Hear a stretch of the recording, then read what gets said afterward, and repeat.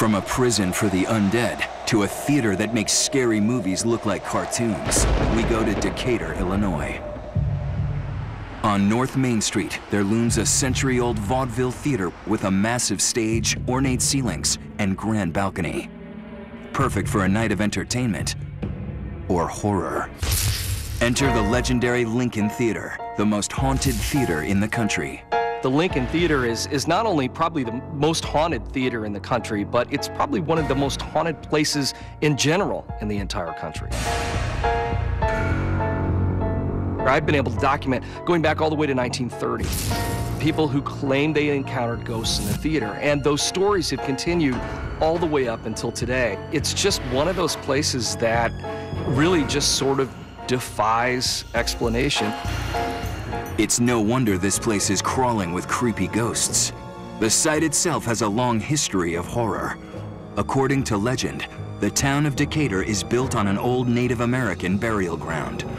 And the Lincoln Theater itself was constructed on the ashes of the Decatur Arcade Hotel, which burned to the ground in 1915, killing an unknown number of people.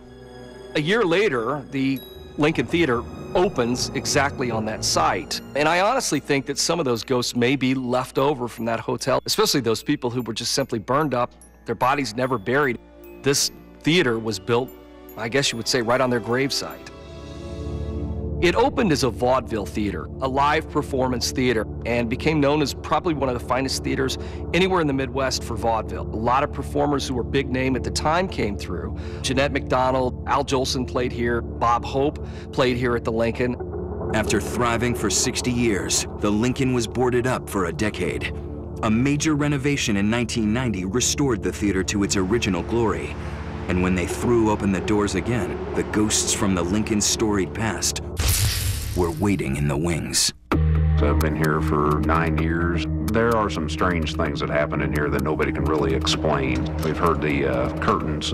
Sounds like they're open and closed and they haven't moved. One of the legends concerns the balcony section where we're sitting now. People sit down here in the auditorium, can look up here and see shapes and figures wandering through the auditorium, one of which is a ghostly woman who sits down here and watches the play. Sometimes they don't see her at all. Sometimes they just see the chair as it's sitting here and someone's sitting in it watching the play down on the stage. That freaked me out just a little bit, yeah.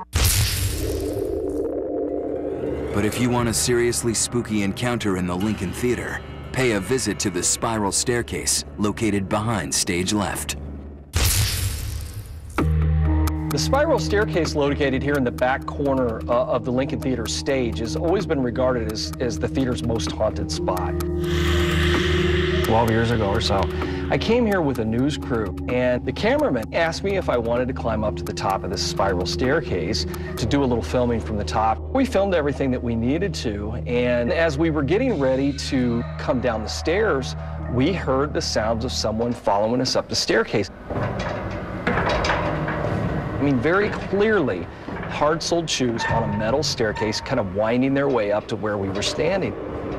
Assuming the footsteps belonged to the news crew's reporter, the cameraman shone a light down the steps to help guide her up the dark staircase.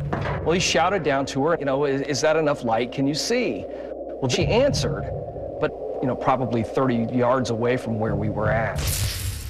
At that point, the cameraman pushed me out of the way, literally ran down these stairs and left the theater and refused to come back in the entire time we were there.